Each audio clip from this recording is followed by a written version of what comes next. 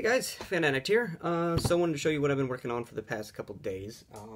Some bases for specifically the Axis and Allies Naval Miniatures game, but this can be used to make bases for any type of naval game. Basically, this is what they turn out looking like. You've got obviously the ship here, the miniature in the center. Then you've got a name and a nationality flag. Now this is just my personal preference of what type of information to put on the base, but you can do as little or as much as you want. The name, the nationality, you can even put what type of ship it is, you know, a battle cruiser, battleship, destroyer, or if you're doing Age of Sail stuff, you know, first rate, second rate, frigate, that kind of stuff. You can even put information about the guns, stats, whatever you want to put on the base. It doesn't really matter. This is just my personal preference. Just the name and the nationality flag is enough to suffice for me. So you're going to need a couple things. The main one is this right here. This is sort of a clear sort of PVC plastic sheet. You can tell it's pretty thin. This is specifically made by a company called Midwest, but there's probably other people that make it. And you can find this stuff at most hobby stores, Hobby Town, Hobby Lobby, places like that. Anything that has modeling supplies, that kind of stuff. And basically you just cut it. This comes in, 7.6 by 11-inch sheets, and as you can see, I've cut some off for the bases that I've already made. So you'll need that. You'll need blue tack, which is this stuff right here, also known as poster tack. It's just a little kind of sticky putty type stuff that people use to put posters and stuff up on the wall. It doesn't really leave much residue when you pull it back off. It stays sticky forever. I've had this stuff out for years. You can get that at Walmart. It's usually like $2 or so a pack. It's not very expensive. You'll need paint, obviously. What I'm working with right now is I've got some Vallejo white, some Vallejo medium blue, Vallejo dark Prussian blue, and then lastly some Citadel Cyberite green. But basically any kind of white, medium blue, dark blue, and sort of like a teal or turquoise type color. And then lastly, and this is optional, you'll need just like a little bit of packing tape. I just put that along the bottom of the base just to protect the paint job, make it move along the table easier. But by no means do you have to do that. Like I said, completely, totally optional. So that's pretty much everything we've got at the moment. Let's go ahead and jump into it and I'll show you how they're made. Okay guys, so the first thing you want to do is you want to get your base cut and your model actually mounted to it. So for base size, it doesn't really matter unless of course you have a specific requirement for a specific game. And I just kind of set the model down on there, figure out about where it needs to be. I give it, you know, anywhere from 1/4 of an inch to 1/2 an inch on each side. That should give you enough room for any type of name or stats or anything you want to put on there. And then I usually do about 1/4 of an inch or so off the stern and just a little bit on the bow there. Again, it doesn't really matter. This is just my personal preference. But the first thing you want to do is you actually want to attach the model to the base itself. If you're gluing it, then obviously you can just glue it down. If not, then that's what the blue tack is for. Just take a little bit, you just want to stick a little bit in a couple different spots. Typically I do one in the center, and then one kind of in the bow, and then one in the stern.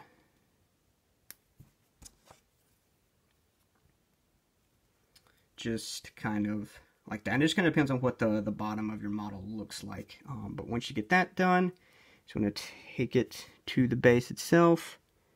Just kind of line it up and then press it down. And like I said, I'm using the blue tack because it's removable, and at some point I may want to pull the ships off the base itself. But if you're sure you want them there, you can just permanently affix them there with some super glue. Not a big deal. You just flip it over, you see the blue tack is all stuck down, and you now have a see-through surface where you can see the bottom of the model. So if you have stats on the bottom of the model, and you don't cover it up like I did with the blue tack, then you can actually leave this part clear so you can actually see the base of the model and anything that's printed on the bottom of it. But now that it is attached on there, you can kind of look at it. Again, if you're using the blue tack, you can kind of move it around a little bit, figure out exactly where you need it to be. And then once you're happy with it, we're good to go on to the painting section.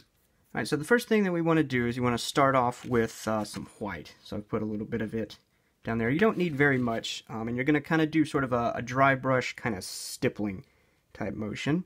So I've got just a little bit on an old crappy messed up dry brush.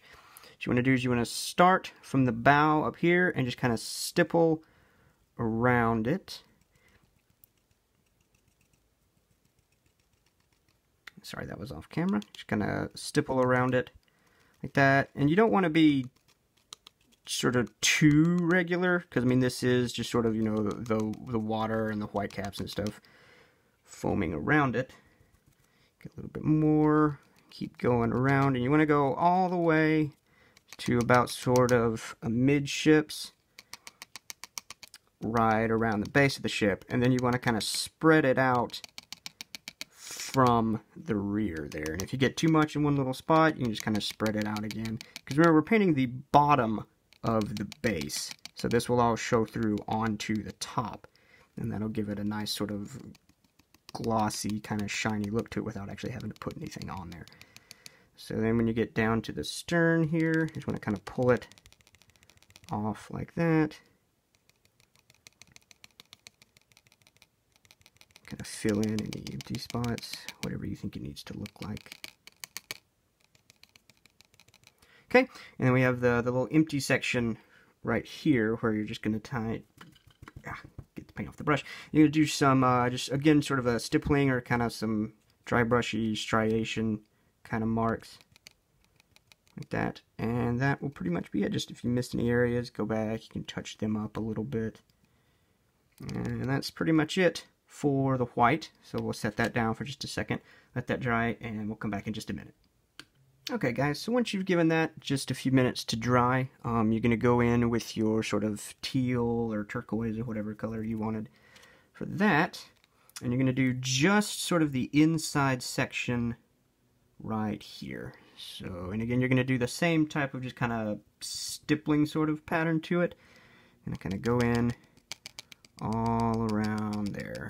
And if it mixes into the white a little bit, if the white's still a little bit damp, not quite dry, that's not that big a deal, because I mean it's just water all kind of mixing up into each other, so there's a few different colors there. It's not a big deal, but you just want to keep doing that until you get this whole sort of inside of the wake section right there filled in.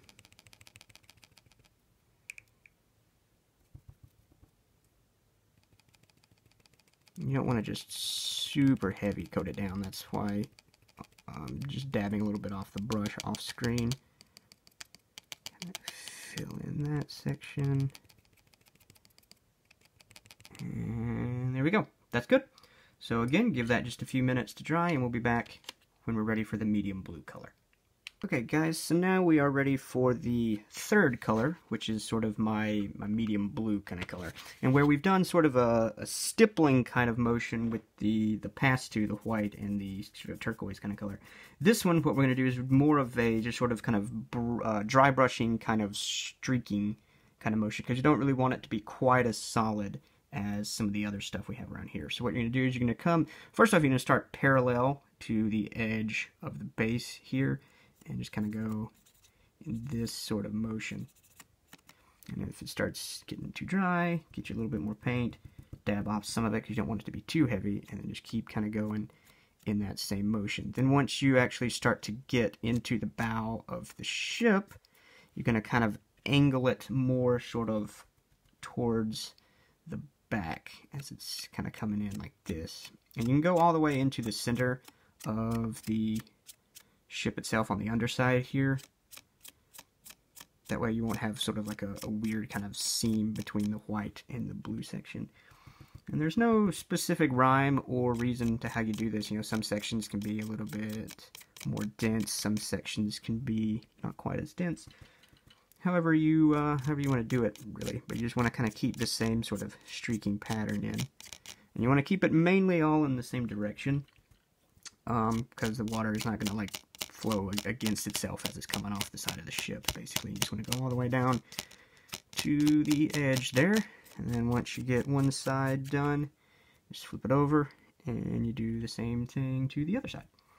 Again, just kind of pulling it in a streaking motion, coming from the center on the underside there. And this can kind of get in the way if you have anything printed on the bottom of the base that you want to keep visible, like I was talking about earlier. So just be careful if you have something that you need to keep visible. You know, don't paint right over that section, obviously. Kind of keep pulling it. Take a section, you go back in, fill up some sections that you missed earlier, if you want. Just keep that same sort of kind of streaking pattern coming off of it like that. All the way down to the edge of the base again.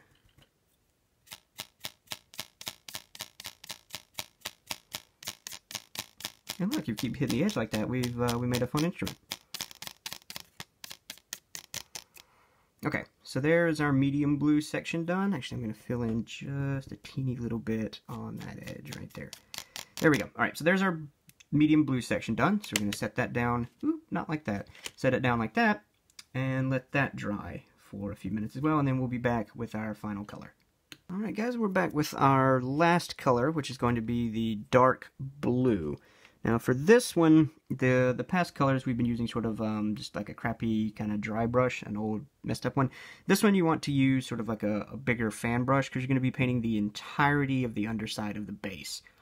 Again, you can leave the center section see-through if you want, like I was mentioning earlier, or you can just cover over it. It doesn't really matter because that part won't really be seen, but you just make sure you get everything that you've painted so far. And since we are just painting onto just sort of you know, a glossy, smooth plastic, you'll probably have to do 2 coats of this. And if you do, I recommend going in differing directions. Basically, as you see, I'm painting sort of in a downward motion now. When I do a second coat, you want to do a motion in this way. That way you don't see so much of the brush strokes. We're just painting this entire thing. You go back, if you get some buildup along the edges here, you just run your finger across it, getting off, because you don't really want any on the other side, the top side that's going to be seen, because it won't be glossy, because it's not showing through from the underside, obviously. So just keep doing this.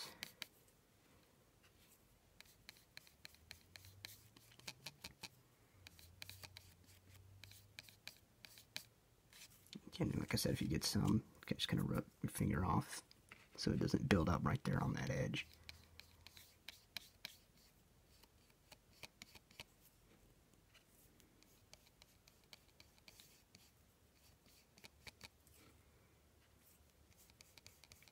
Just finish painting it up.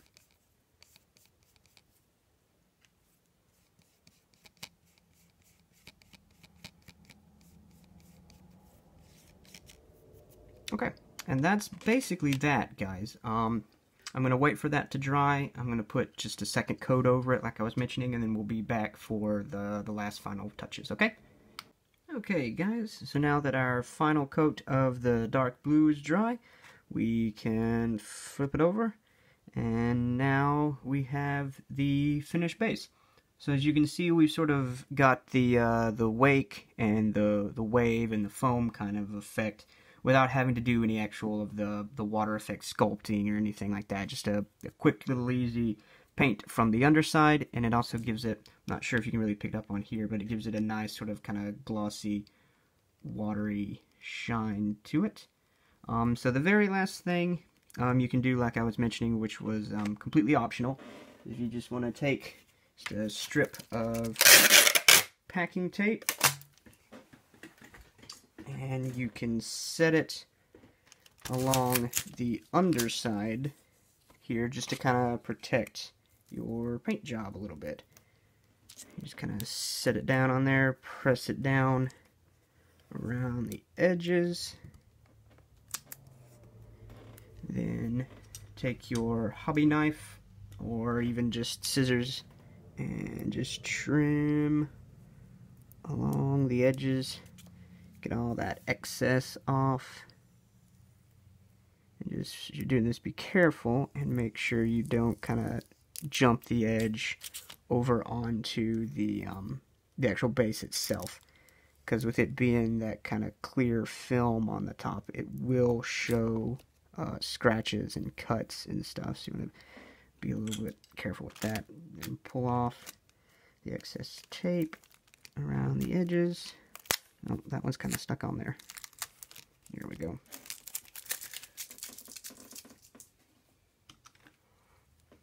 And that one, go back over it. It didn't cut all the way the first time. This X-Acto is probably a little dull. I use it quite frequently.